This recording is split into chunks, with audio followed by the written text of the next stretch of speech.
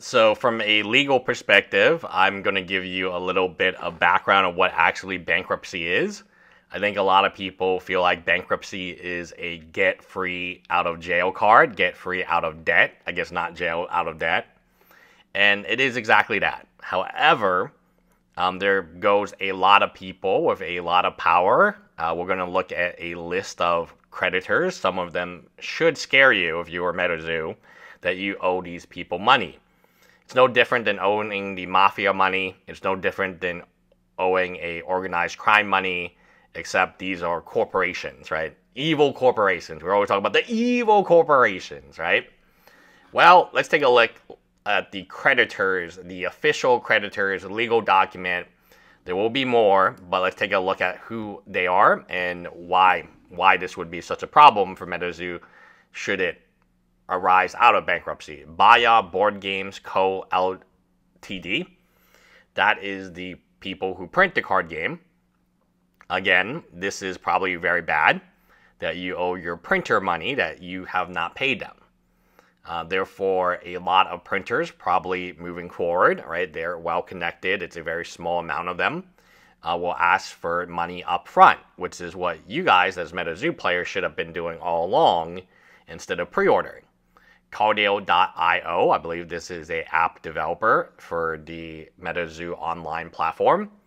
Again, why was MetaZoo spending money on an online platform when it couldn't even pay the printing? So out of all these people, like you would think the printing company would be paid, but hey, we gotta spend money on a platform. Chase Bank. Oh man. Chase Bank will get its blood. And what's happening right now is you might be like, oh, well, the players get paid back. No. Well, the collectors who pre-ordered the native streamer kit, no. We're Alphabet, no. None of these people are getting paid until Chase Bank gets paid. And the reason that often these larger organizations get paid first is because they have lawyers. Lawyers, right? Each of these creditors, they have lawyers. And they're going to sue MetaZoo. Or they're going to pursue MetaZoo in the bankruptcy hearing, and they're going to get in line because they have a lawyer that puts them in line, and they're going to be paid. First of all, who gets paid first? It will be the lawyers. MetaZoo's lawyers will get paid first, then the lawyers of Chase Bank and so on. There's no worry for them that they will get paid. They will get paid.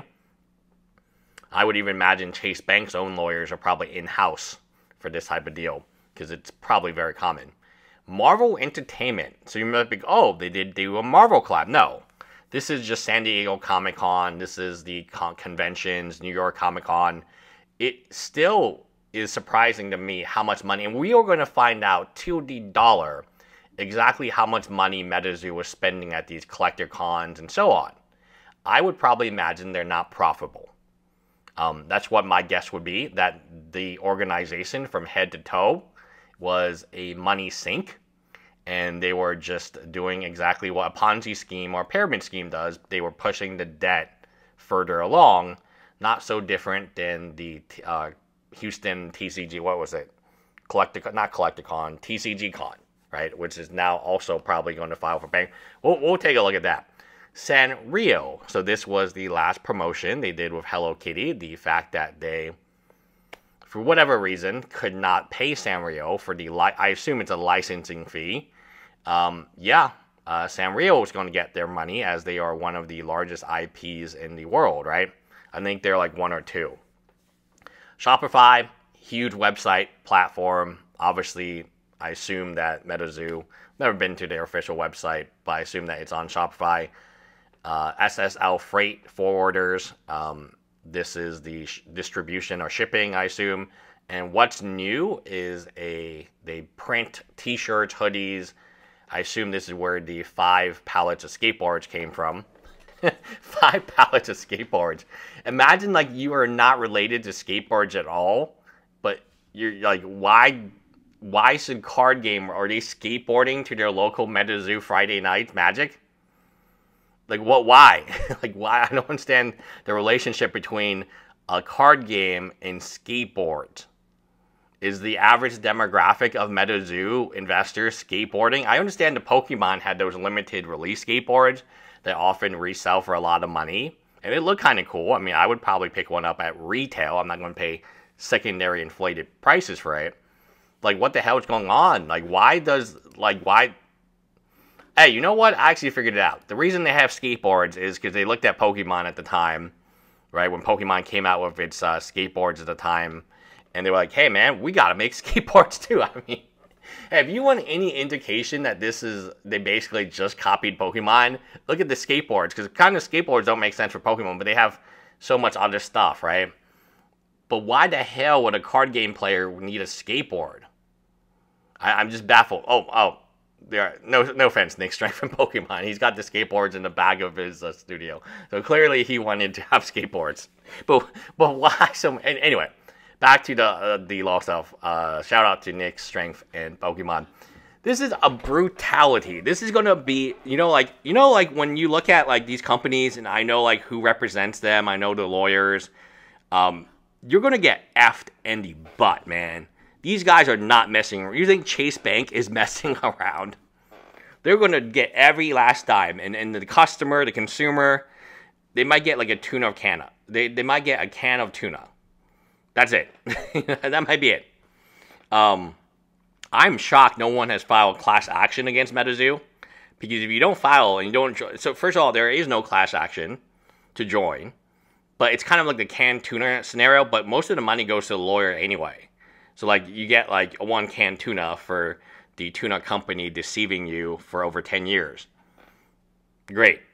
Congratulations. So, Cardio, Chase Bank, Marvel, holy moly. That's a Disney property, guys. You know how greedy Disney is, man. And Sanrio, like, imagine you're a bankrupt. So, forget just the legal stuff. Imagine your reputation getting blacklisted by Marvel. You're never going to be invited to no more conventions, my dude. You can't pay. You know what? Actually, Collecticon's not here. Are you telling me these homies paid Collecticon but didn't pay Marvel? Wow. Like, very short-sighted. But that would be something that I imagine.